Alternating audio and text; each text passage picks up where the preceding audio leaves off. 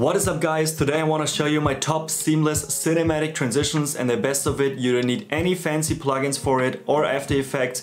We can do it completely in Premiere Pro or any other editing software. I also just released a brand new cinematic LUT pack on my website. Currently it's 50% off, so if you want, check it out, the link is in the description. Also make sure to subscribe to the channel and like the video. And before we start, I want to address one more thing that you need to keep in mind. It doesn't matter what camera or gear you have.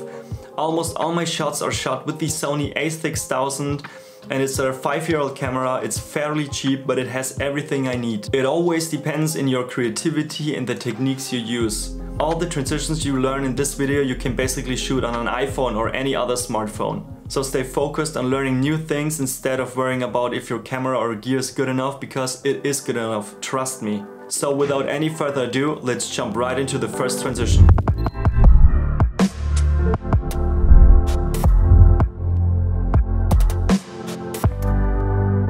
Starting up with the first transition, which is speed ramping. So what we basically do is we change the clip speed of those two clips I selected, but we don't want to change the whole speed of the clip, we just want to change parts of it. For the transition, the end of the first clip and the beginning of the second clip. Therefore, we are going to zoom in a little bit. I nest them before, so right click and nest.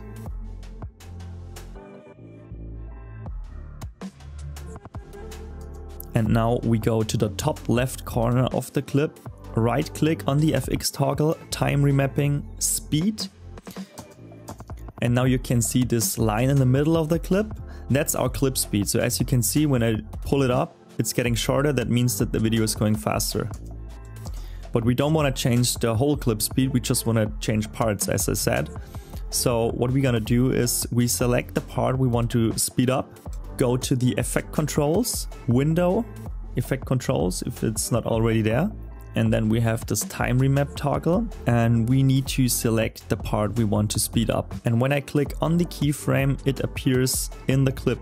And now what I'm gonna do is I pull up the right part of it, so the end of the clip. But the problem is now we have a really hard change of speed and we want to have a smooth transition, so we need to smooth it out. And therefore, we click on the keyframe and drag it to the right. As you can see, now there is like this ramp. And to make this even more smooth, we need to bend this blue line to make it linear to the speed ramp. And now we do the same for the other clip as well. Select the point where we want to end the speed ramp. Time remapping, speed. Keyframe it and scale it up. I scaled both clips to about 750-ish%. It always depends on the general clip speed, so you have to play with it till you're satisfied. And now when we play back, we have a seamless speed ramp transition.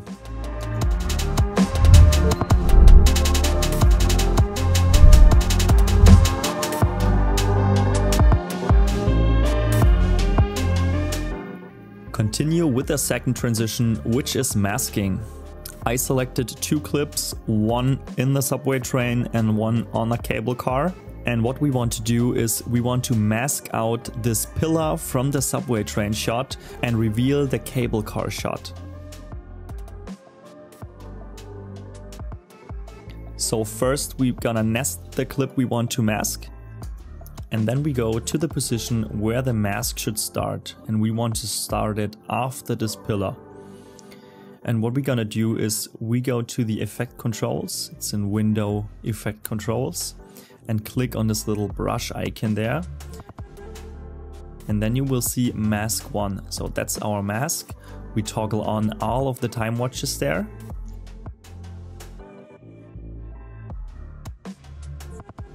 Select the mask and have a look at the preview window. Make sure you see the full preview window. Sometimes it's scaled to 100% and it makes it difficult to mask. So I usually do it to 25%. And then we draw our mask. As you can see, the left side is black now, but we want to mask out the other side. So what we're gonna do is we go back to the effect controls and click on inverted. You can change the feather of the mask or the expansion. I usually keep it at like 10 and 5 in this case, but you can play around. And now we go keyframe by keyframe and adjust the mask. Another keyframe, adjust it just one step forward until the whole window is only the mask. Alright, and when we are done, and that's a really important part, we need to go back to our first keyframe and go one keyframe forward and drag the mask out of the window. Otherwise you will have this black bar in your video and we don't want to have that. You can deselect the mask and let it play to see if everything is fine. And now the only thing we have to do to put the second clip underneath the first clip. And you have to make sure that you put it exactly there where the mask begins. And when we play it back, we have a really nice masking transition.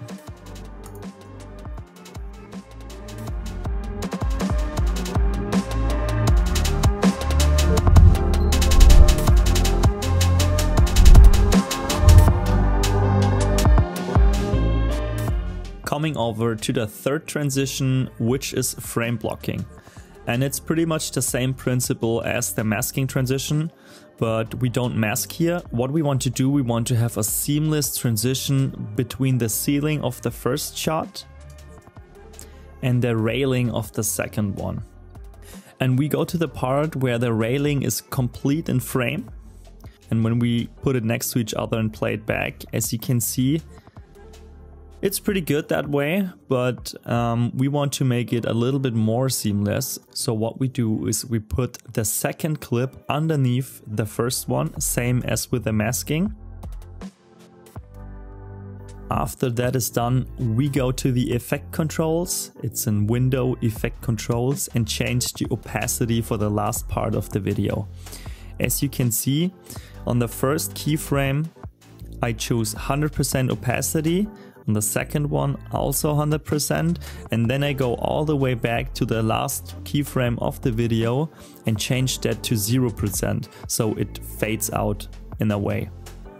And now what we do, we put the second clip to the first keyframe of the first clip, and as you can see, when you play it back, it's a perfect seamless transition.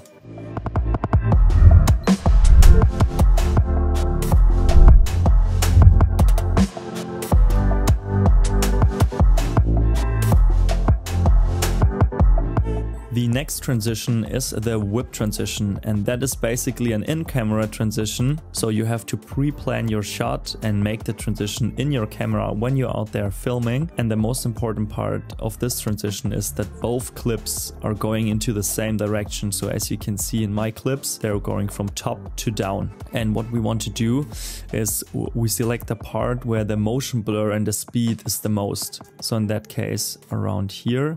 And in the second clip, I choose around here, like where I'm almost in the frame. And then I put them next to each other. And now we have the perfect whip transition.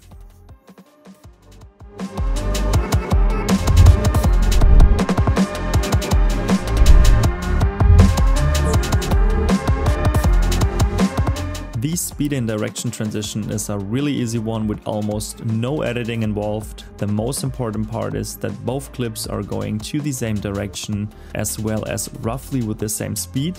As you can see in my clips, there is this skateboarder in the first clip going to the right, and the second clip, the car, what is also going to the right.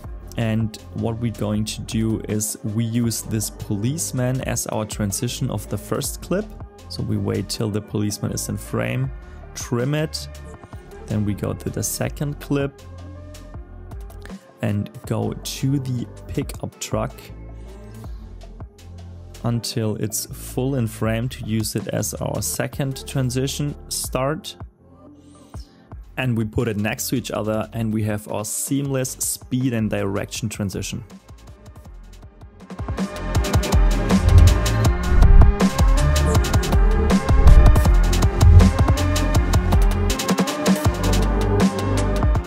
continue with the match cut transition, and you basically need 2 clips who are identical. As you can see, I chose 2 clips of my friend Bram walking next to a river.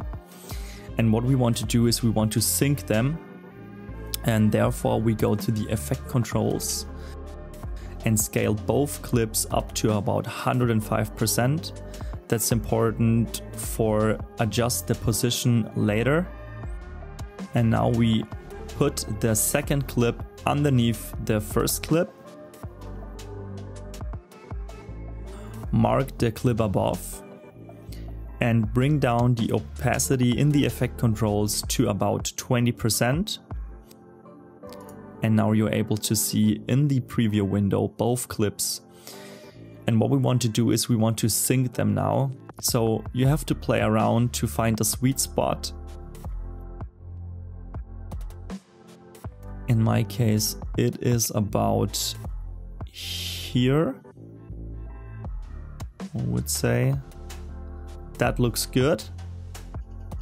And now what I do is I trim the first clip, bring back the opacity to 100% and have a look. And it's not looking too bad, but I think there's a little bit more room for improvement. So what we do now is we adjust the position. That's why we scaled up the clip in the first place. Now we bring back the opacity to 100%, play it back, and I think that looks really, really good.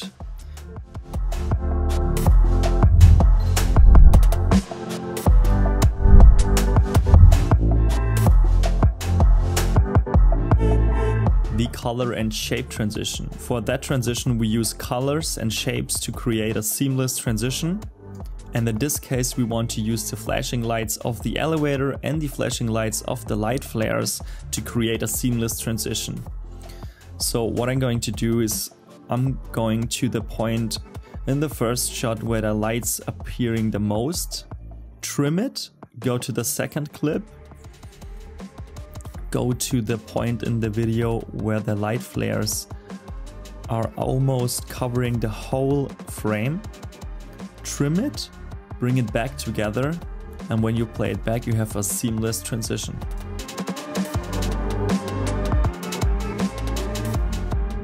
Thanks for watching, guys. Don't forget to subscribe and like the video.